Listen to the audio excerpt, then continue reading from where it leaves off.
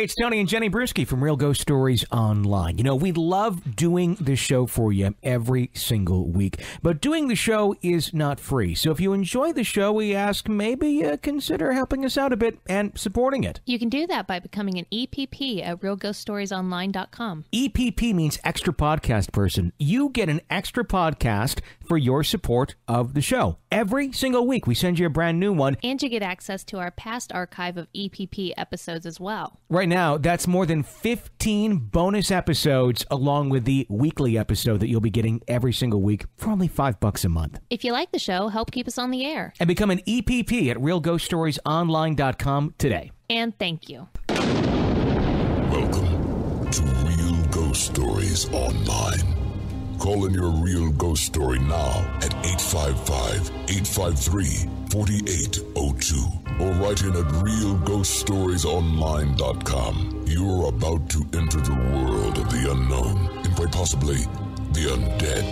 This is Real Ghost Stories Online. Today, can someone hold a grudge even in death? We hear the story that will make you question if the hatchet can truly ever be buried. After a sudden death, the father returns to comfort and say goodbye to his wife and daughters.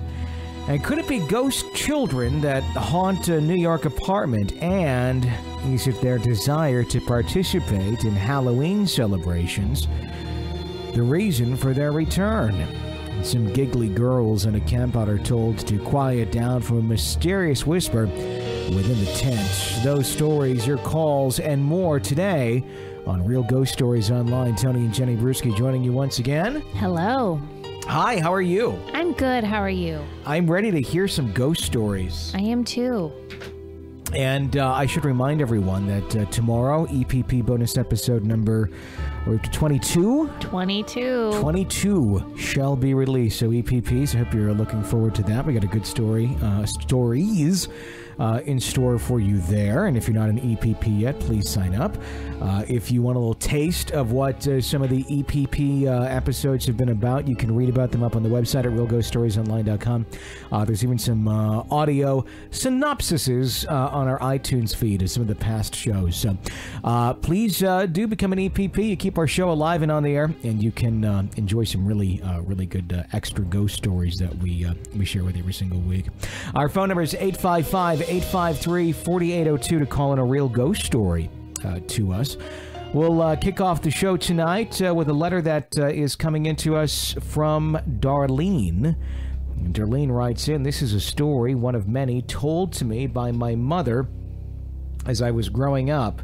My mother was about 12 years old when this happened, and she described the farmland on which they lived and how far it was from her grandparents' property. They were separated by a little lake, and how they would walk around get to one another's home to the point where they made a beaten path. My mother went on to describe her relationship with her grandparents and describe her grandpa with such detail, his voice, his personality, and mainly his temper. He was one you didn't want to mess with, and for some reason did not like my grandfather, her dad, at all. They never got along. My grandfather did what he could to steer clear of his father-in-law's path. Well, one day, my mom's grandfather passed away. She says they were sad to hear of his passing, but did admit it was a slight relief to those who feared him. Then, a few days after his funeral, they decided to split up his belongings. My mother said in those days you didn't waste anything. If someone could use it, then so be it. Just like that, it was all divided among family, and for some, it was like Christmas came early. My grandfather received some of his tools his father-in-law once used, but was a bit hesitant about bringing them home. He felt unsettled about it in a way, but wouldn't say why. But we knew why. We knew it was because of the relationship they had, or shall we say lack of. But he brought them home anyway, placed them in the shed by the barn. It was the very first night the tools spent in the shed that things started to happen around the farm. My mother said they could hear heavy footsteps outside coming down the path from her grandma's house. The footsteps sounded familiar. It sounded like their grandfather used to make when he'd make his way to their place, but the footsteps were never pleasant to hear. They continued to listen for them, and then ran to the window where the footsteps would be going past, but nothing went by that they could see. Yet, they would still continue to hear the footsteps. These footsteps went all the way to the shed where my grandfather kept all his tools, and then my mom said they could hear rattling and banging sounds coming from the tool shed. Then the footsteps would proceed back up the path. This happened every night for a few weeks. We even heard someone knock on our door a couple of times, but when we opened the door, no one was there. My mom just said she had an eerie feeling that left your hair standing up on your neck. After a while, my grandfather decided to return the tools to his mother-in-law and told her he didn't feel right about having them, considering the father-in-law didn't really like him or get along with him. She tried to insist he kept them, but my grandfather's mind was made up. He later told my mom he should have went with his gut feeling about not accepting the tools. Well, it turns out that after he returned them, the footsteps went away and the noises from the shed went away as well. We no longer felt as if we did something wrong, my mother said, and then she went on to say that some people can be so hateful in life that they became hateful in death as well, but by choice. She said, I feel my grandfather chose to carry a grudge well into the next life and was so adamant about it that it was palpable to the living. She also said that there were a few more family members who refused to keep his belongings around their homes as well and tried to return them or gave them to someone else.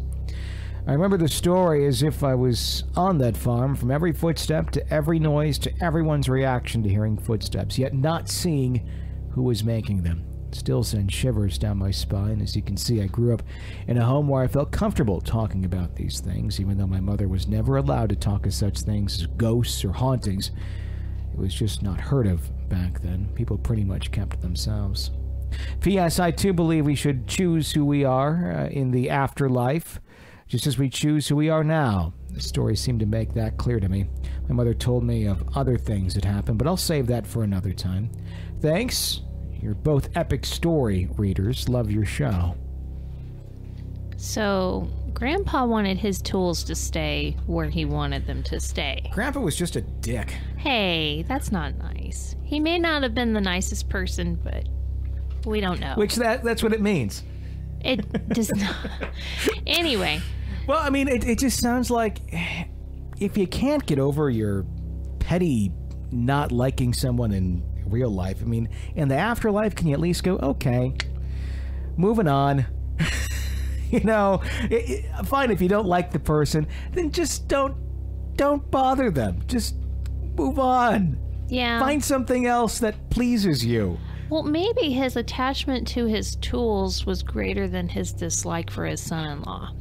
Maybe his likeness of his tools was greater than that of his son-in-law. He would pick his tools over his son-in-law. That's what I just said. Sure, maybe his attachment to his tools was greater than his dislike for his son-in-law. I see what you're saying. Yeah. And so that might have really not so much burned him that his son-in-law got something, but maybe it was that he got. I see.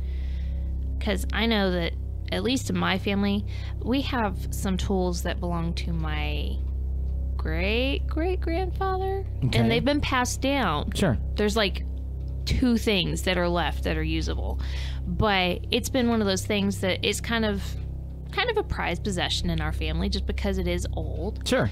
And it was used every day. And anyway, I think my dad would probably be unhappy if that fell into the wrong hands. Sure. So I can see the attachment there.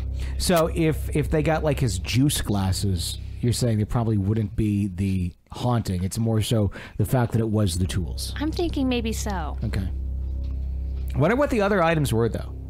Because she did mention that some other items other folks had gotten, and they were having issues in trying to return them, too. That's true. I didn't remember that. So was there...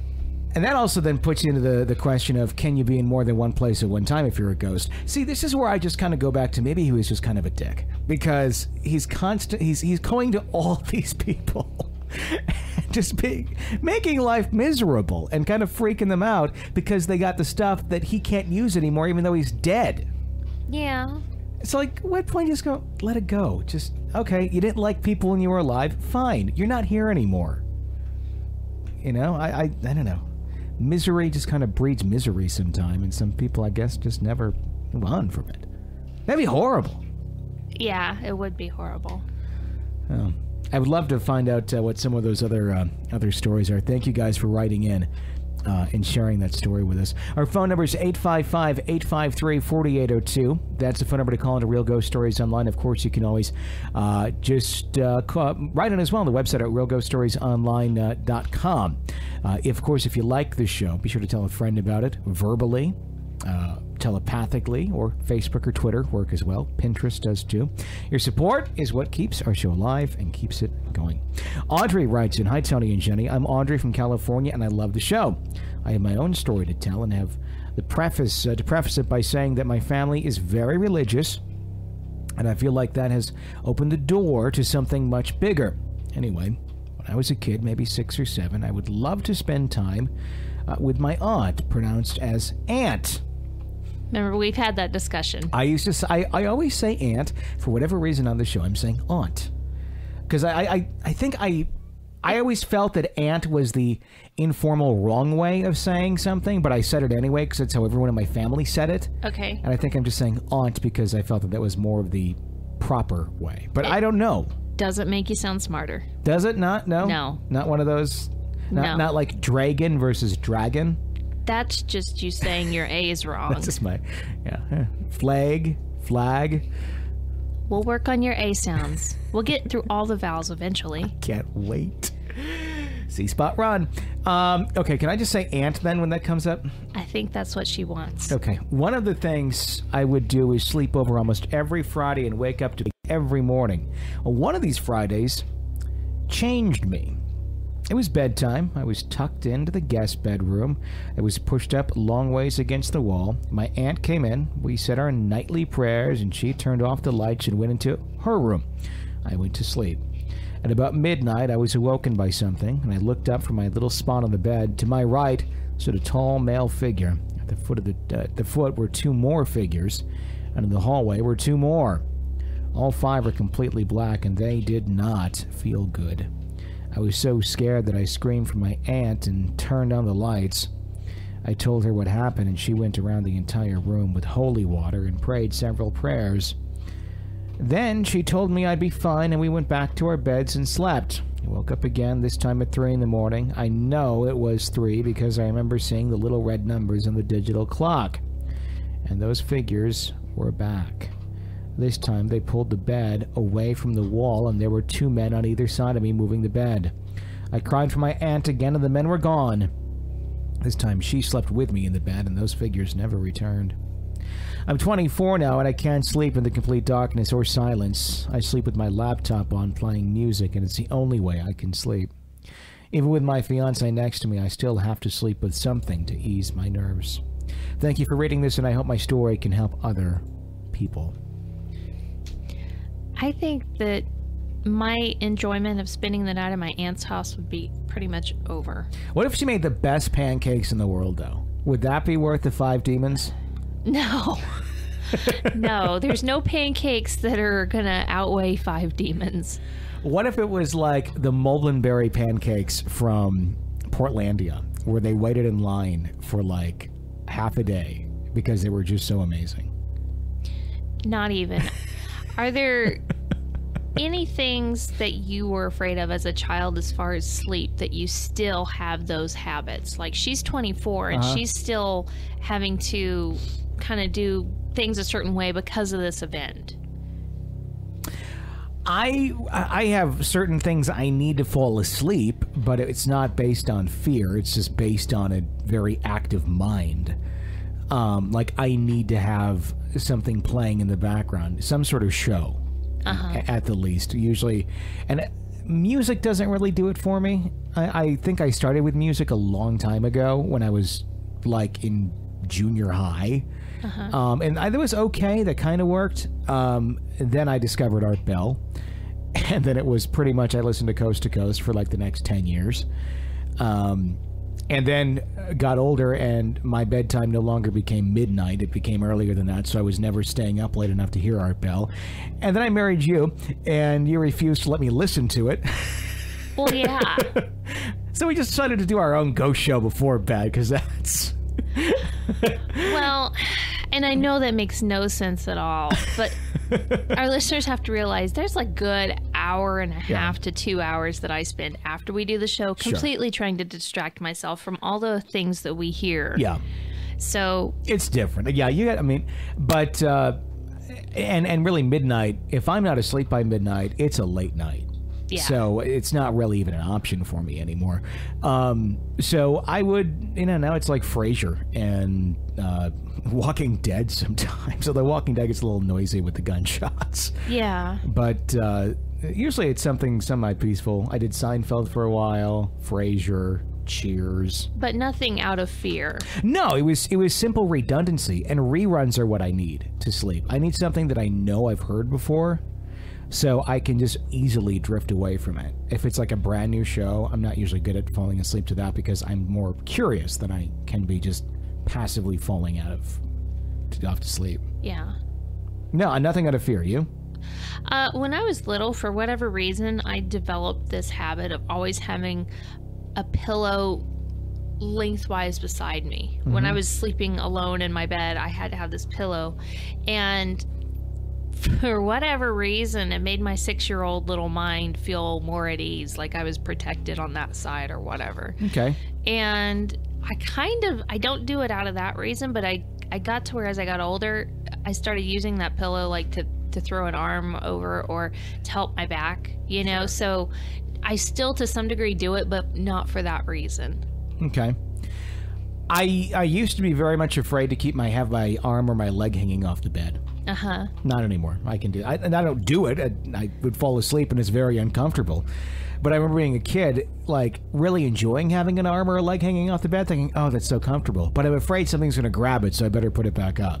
Yeah. Now the fear is not there. It's just extremely uncomfortable to do, so I just don't do it.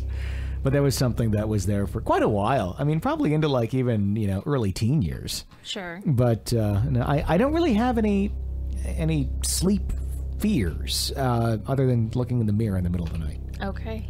That's all I got. Good to know. That and, sometimes I do somewhat believe that there's a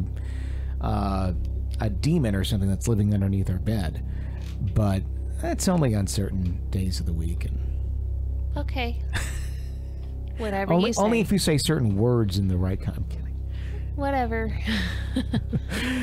You did see when they ripped up our floor the other day, there was a Ouija board that was pentagram on the There was nothing under there. It's been a horrible, horrible joke to play. I would have been and I'm just mad thinking at you of it right now. For so long. You would be I would be on the couch because you would be sleeping alone for the rest of our marriage. That would have been a horrible joke. Because you were in the other room when they were ripping up, because we just put some new flooring in our bedroom. And when they ripped the carpet up, what I should have done is gone in there with this spray paint can and painted something on the ground. And I'm like, oh my God, you have to come see what they just found underneath the carpet. Horrible. I can't even tell you. That would be horrible. The rain of wrath I would come down upon you. You wouldn't laugh at all when I go, oh, just kidding. No, because then you permanently put a Ouija board on our underlayment. Yeah, that's true. You really can't get rid of that at that point. No. And then I'd have been like, oh, I didn't think of that. No kidding. That's that second thought, right? One thought's okay, but two's a struggle. That's a bit much, 855-853-4802. Do you think there's ever contractor, we've talked about this kind of before. I forgot exactly how it was brought up. Where, what was it? Where there was with someone involved in the manufacturing process of something. Do you recall this at all? Where they were finding that some things, symbols and things, were put on some stuff. The bunk beds. The bunk beds. Yeah. Yes. I was just going to say, do you ever... this is a far stretch. But do you ever think that there's maybe... when hauntings and stuff pop up in a lot of remodels and things of that nature. But is it ever a result of some contractor that maybe is dabbling in some wrong things that is in fact hiding some things like that? I mean, putting a pentagram underneath flooring, underneath carpet. The owner never sees it or knows it for whatever ritualistic thing. I don't know. And I'm not trying to be sarcastic or making a joke here. I'm just saying, do you think it ever happens? And in cases like that, where suddenly, out of nowhere, the haunting arises after some sort of remodel and they can't figure out why or what. Well, if you'd asked me a year ago, can a bunk bed be haunted because somebody at the factory put symbols in it that nobody ever saw, I would say no. And what kind of stupid ass idea is that? So I'm going to be on the safe side and say anything's possible. Okay. Now, I would like to think that that's not something that's... I'm sure it's not common. Yeah, but I just wonder, I seriously doubt it. It's a perfect opportunity. Unless you are the asshole client from hell that makes the contractor rip stuff up like 3 times and redo it on their dime, then I'd be myself. If I had a customer like that, I'd be putting pentagrams all over their shit. But I can't wait till the reverse yourself person reverses that statement to hear what comes out of that. But I don't think that's something that happens hardly ever, if ever. Sure. Is that like the equivalency of a waiter spitting in your food? Pretty much. The contractor putting satanic symbols underneath your laminate. Pretty much. 855-853-4802. Caroline writes in, first off, just want to say love you guys, love the show, and love hearing all the stories from other people and have had paranormal experiences. I wanted to write in for some time now about an experience I had in the spring of 2002. There have been several over the years, but this is one that I feel is significant because it essentially opened the door to the other experiences that I've been receptive to since. A little bit of background first. Like Jenny, I'm an empath. I apparently always have been, but did not realize this gift until listening to your show. I've always had an uncanny ability to sense others just by the shift in how the air and energy feels.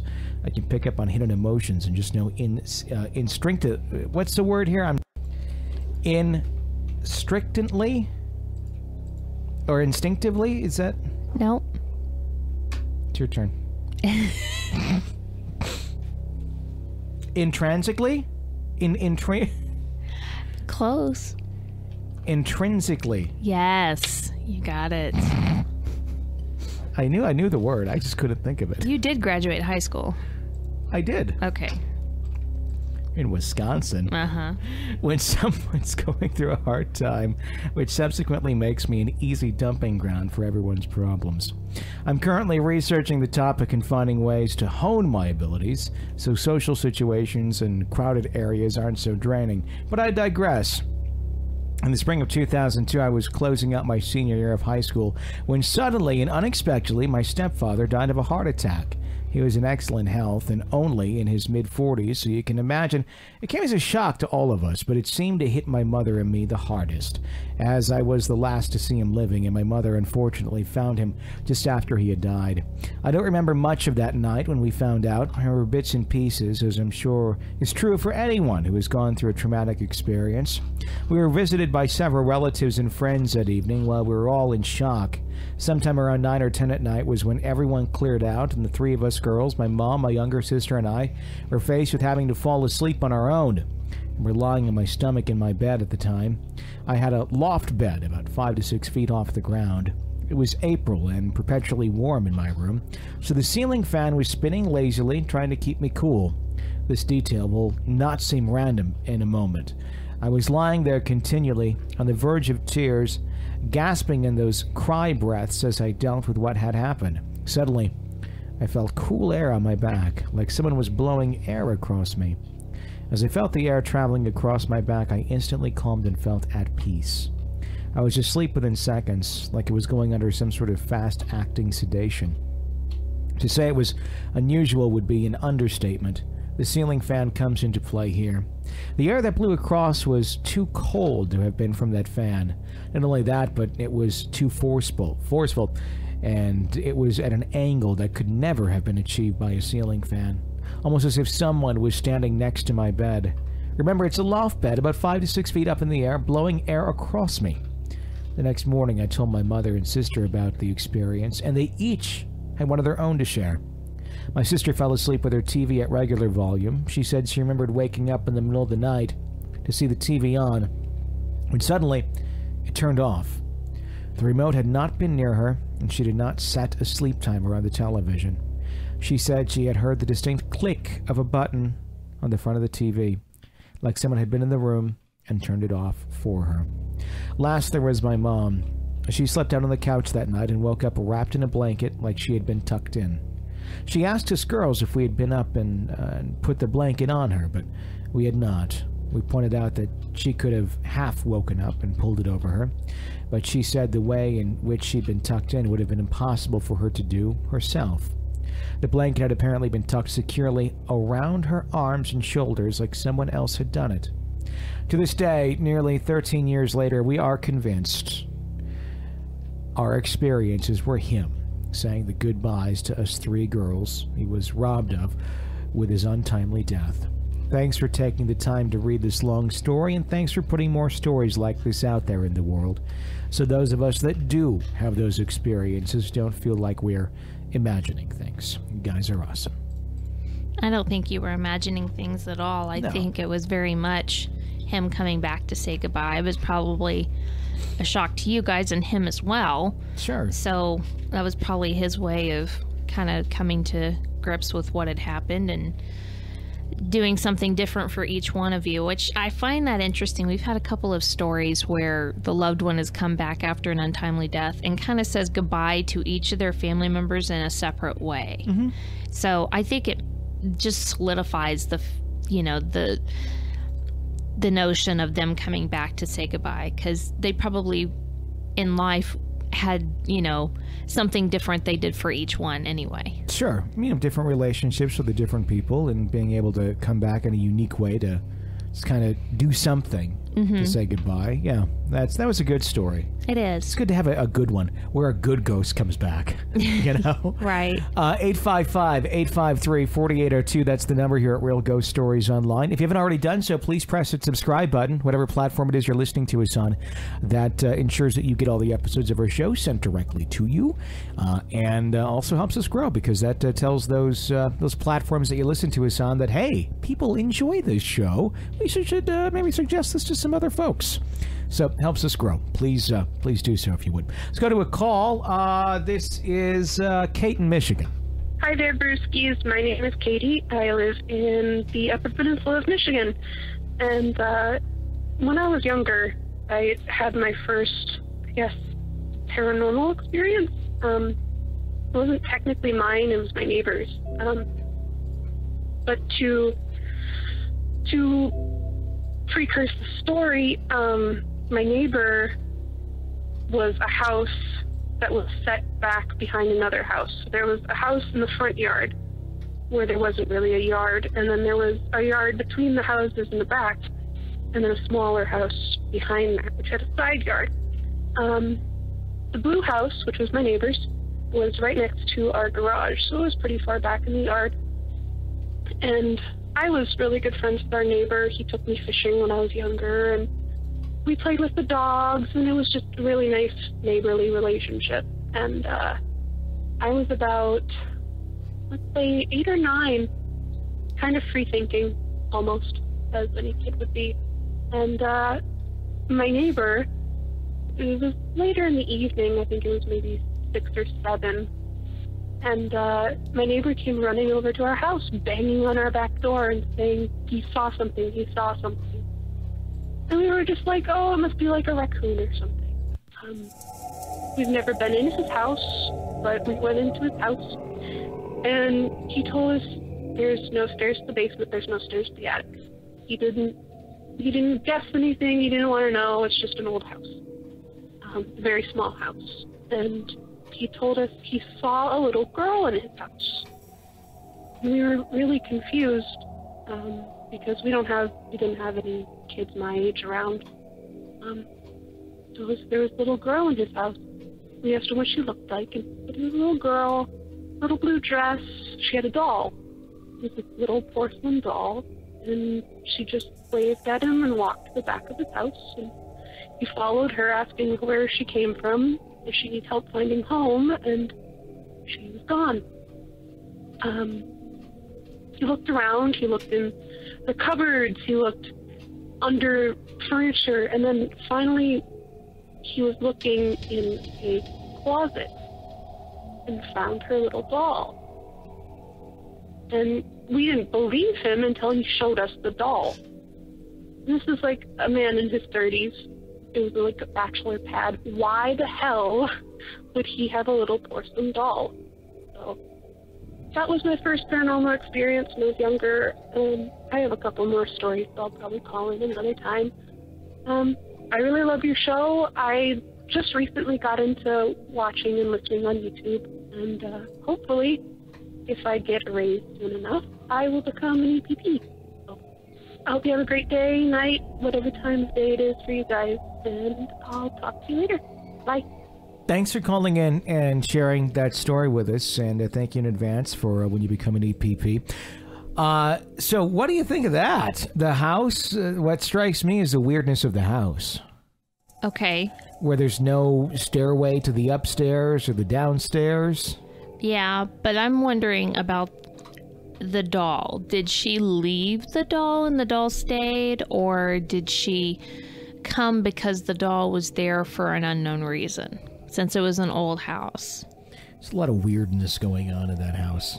Yeah, sounds like it. I couldn't imagine, could you... I'd be very perplexed living in a house like that.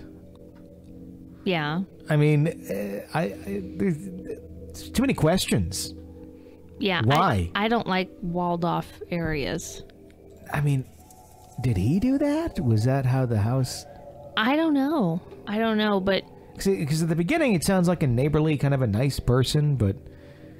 No, I don't think there's anything weird with him. No, I think he's sincerely freaked out by the fact that there was this little girl in his house. Yeah. When there obviously shouldn't be. He doesn't have children, doesn't know anybody that... I think there's more to his house than he's aware of, and I don't know. I'm wondering if the doll is it. Sure. Once he started going through that closet and found that doll in there, who knows how long it had been there. Yeah. Creepy story. Mm-hmm. Thanks for calling in and sharing that with us. Our phone number is 855-853-4802 to call into Real Ghost Stories Online. Samantha writes in, "Hi guys, I've called in before with my stories of a ghost that lives in my family's apartment, slushing me when I get... shushing me. Slushing me. Yeah. Shushing me. And opening my bedroom door to check in on my little sister. I wanted to call with more stories, but when you live in a haunted place, the stories begin to pile up, so I wanted to write them in to keep my thoughts in order. I think the ghosts in our home are starting to get more comfortable with us. My parents are religious and do not believe in ghosts at all, and I am somewhat empathetic, or empathic rather, so I think that might be a reason to reach out to me first. And my sister started to experience things that, despite her best efforts, my parents too. One day, my dad had worked the night shift and was catching up on sleep. He walked into my and my sister's bedroom, sleepy-eyed, and asked if either of us had called him and woke him out of sleep. We hadn't, and would have heard if anyone had called him, since our room is right next to his. The next day, my mom came into the room, and I was with my dad to ask him if he'd called her. He hadn't, and someone would have had to call loudly for her to hear them from where we were. He and I hadn't heard anything.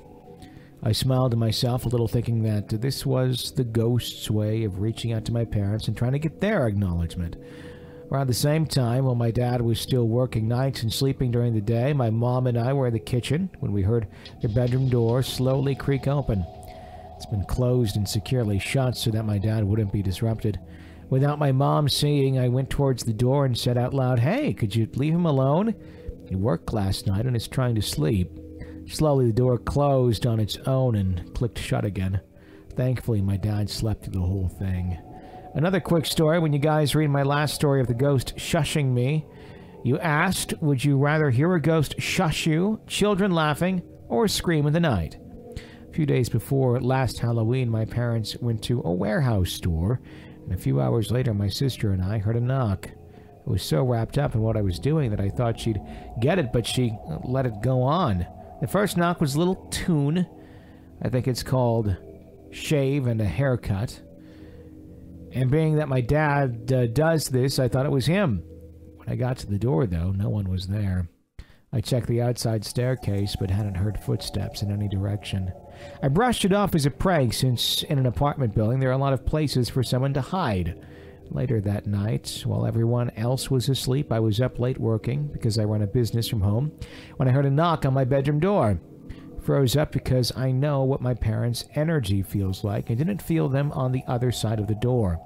It was unfamiliar, but also, well, kind of playful, for lack of a better word. Not I can't talk tonight. Malevolent? Malevolent! Okay. I don't know what it is. I don't know either. I was doing a lot of exercising today. Just not your brain muscle? It's not my brain muscle. Okay. As I started to walk towards the door, I heard children's laughter and little feet running away and disappearing down the hall. Part of me was scared, but part of me thought, those damn mischievous ghost kids. I was able to laugh it off. I guess a few ghost kids just wanted in on the Halloween spirit. I love you guys in the show. So do our ghost roommates. Another long story. Post-college, trying to start a business doesn't leave much room to become an EPP yet, but I'll continue to support the show any way I can. And we'll try to call and write in again soon. Much love from New York. Okay, I want to hear about the ghost roommates and their input, or whether or not they listen to the show. Think we have more undead listeners? Wouldn't that be something? We already got one. I know. I wonder how many other ones we have that we just don't know about. So, I think I would come back and want to participate in Halloween. I would love to come back and participate. It'd be great to be like the ghost at an abandoned house that the kids are like being dared to go and knock on the door of. Yeah. I would make the light up on the porch. Okay. I use a lot of my energy for that, so they thought, oh, this is a house I can trick or treat at. Okay. Because that's, the rule. Mm-hmm. So they can get the kids up to the porch. Then you can do all sorts of fun stuff. I think you'd use all your energy on that light, and then you'd just peter out. I'd be like, damn it, I can't do it. Yeah, you wouldn't be able to do anything else. I can't pronounce big words. I don't know. I'm having a day where I just can't read big words. I don't know how to help you with that. I don't know. Maybe, I don't know. More of an education. Maybe. 855-853-4802 is our phone number here at Real Ghost Stories Online. Rebecca writes in, I have an oldie but a goodie to share. This happened when I was 15 years old and living in my old hometown. One of my friends had a Ouija board. I know, but we were kids, and every now and then we'd bring it out and mess around with it.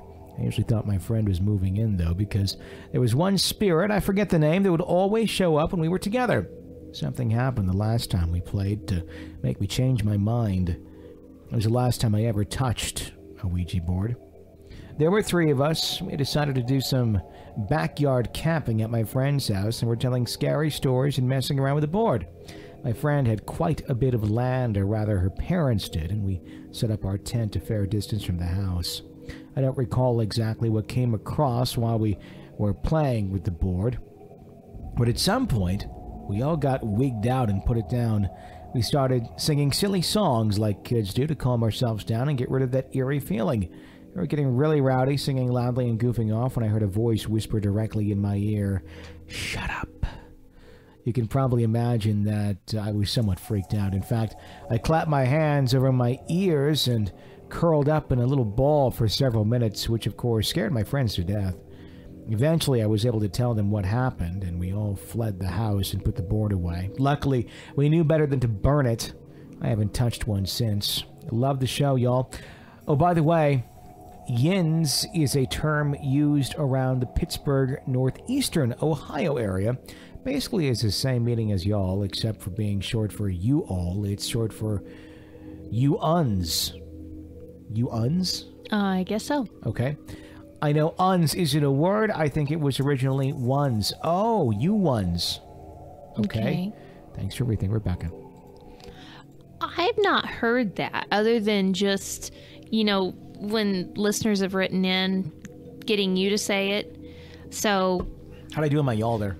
Your y'all's fine, but I have no idea how you're doing on your yins.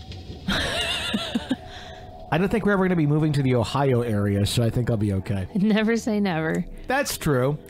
I have nothing against the Ohio area. I just have... I don't know. You probably never imagined you'd end up in Wichita, Kansas either.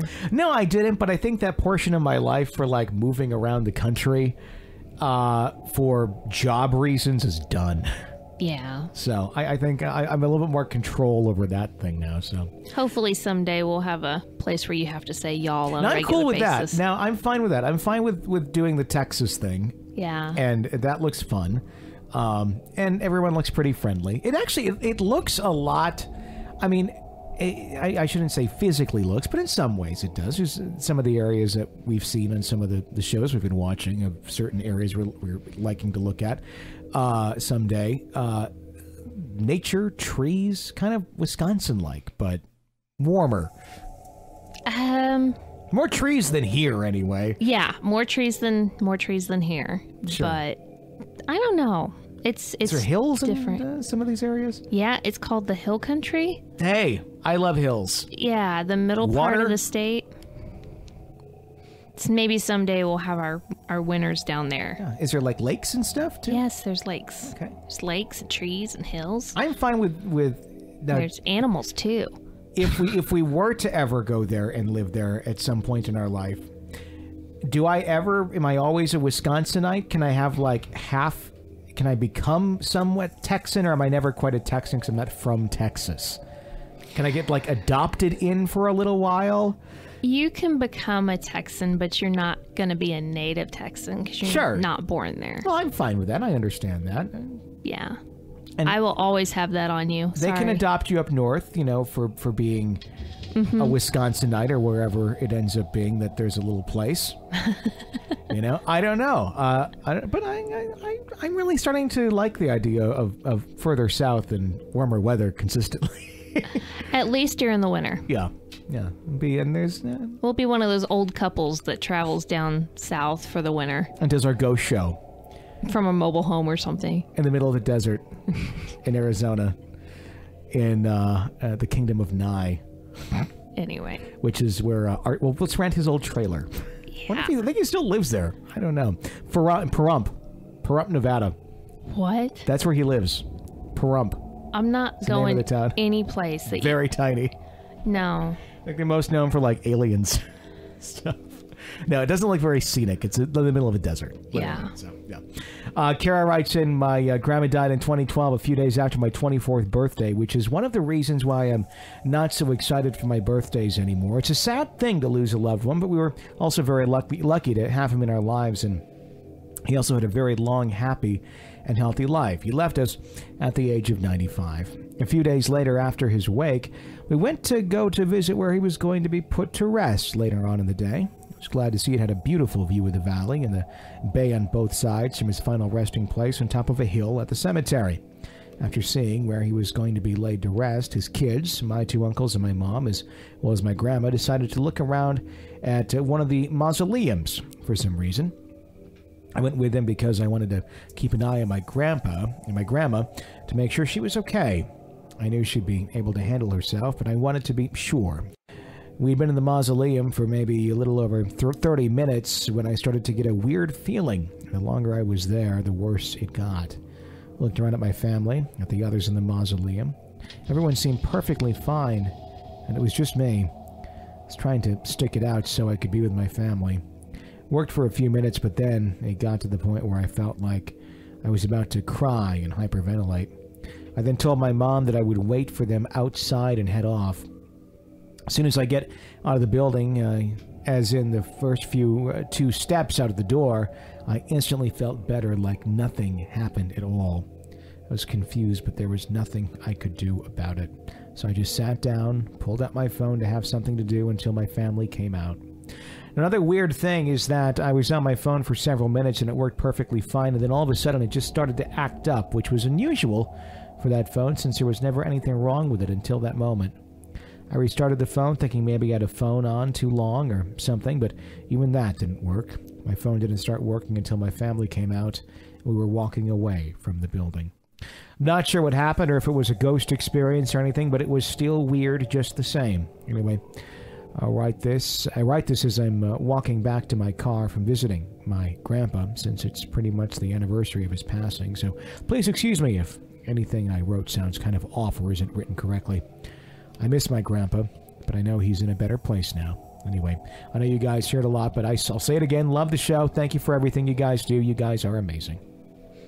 Okay, I wonder if it was just too much of one type of energy there, or if there was something there actually messing with her. I wonder if it was some... Do you think it was something that was personal to them, or just like the area and they happened to be in it? I don't know. It's hard to, especially in a place like a mausoleum, to say, well, maybe it was this or maybe it was that, because it could be residual negative energy from people mourning their lost loved ones. It could be something haunting there that just likes to toy with people. It could be the sadness, from the loss of a loved one. It's hard to say. I think the worst possible office you could ever have anywhere in the world would be in a mausoleum. Yeah. I say this because I used to go play in the mausoleum that was close to my house. And there's always someone there working in the office because it was a business. They ran the cemetery and the mausoleum that was in the cemetery. This is the non-spooky cemetery. This is the one that I used to ride bikes around, big flat cemetery at the end of the road there. That's where my grandma is. Yeah. And the inside mausoleum, the one that's indoors. Did you ever go in there with me? I did. Okay. Back in the day, it was carpeted in, it was just spooky. It was a fairly new building, but it was spooky. It was like all red velvet. Okay. Very dark, like the whole thing. And now it's a lot brighter, which I was kind of surprised by when we got a chance to see it not that long ago. It's a little cheerier now, I guess, for as cheery as a mausoleum's going to get. But back then it was red velvet everywhere. It almost looked like something out of like Scarface or something, where you walk into like this really dark room and there's these really dark lights and you're just expecting him to be sitting there at the end with a large desk and a pile of coke, hey, holding onto a gun with these bodies all around. But it was creepy. Even now they've brightened it up. It's a very non-dark place, but I don't know, there's weird energy in that place. I can't ever put my finger on it. I don't know why, but there's always a very distinct feeling in a mausoleum, and I can't tell you what it is, but even I feel it, and it's weird. I don't get on the outside one. I don't mean to interrupt you. I just want to say I don't get it on the outside, only on the interior ones. Okay. What do you think? Do you get any feelings? I don't like them, but I wasn't getting super creeped out when I was there. No, I don't know if it's creeped out. It's just a weird uneasiness. And it's not like I'm scared to be in there. I don't know. I just... And that's where I bring up the office is this. I know people have to go in there and work every single day, and I couldn't do that in that place. I don't know what it is. Because I'm fine with like walking around the outside ones that don't have a roof over head, and they're lined walls, just as you would on the inside ones. I don't know if it's feeling more trapped by these giant rock walls, or if the energy is more contained on an indoor level with all that rock. I don't know. I don't know. Am I the only one who got a weird feeling in that place? Maybe it just goes back to my childhood and just the... It could be that. I always felt odd inside of an indoor mausoleum. But not a cemetery. Okay. I'm fine with those. 855-853-4802 is our phone number here at Real Ghost Stories Online. Let's go to Miguel. Hey, Tony and Jenny. This is Miguel from Huntsville, Alabama. I called earlier, but I think my call might have gotten cut short. My wife called me, but I figured I'd go ahead and retell the story. Y'all have been talking about the theory talking when it's not supposed to, and I know y'all kind of debunked it, and it does some stuff when you have it plugged in. One night, my wife and I just finished watching a movie, and we just settled down. We were doing a little bit of reading before we were going to bed, and my phone had the Siri come up, and it said something about a scary man in the corner, and then it asked me if I wanted to search Google for it because it couldn't find anything on my phone. And my wife and I just looked at each other. Our eyes got real big, and she was kind of speechless, and I just went ahead and grabbed my phone, opened it up so I could turn it off, and we went ahead and left the apartment because we did not want to be there, not knowing what's going on.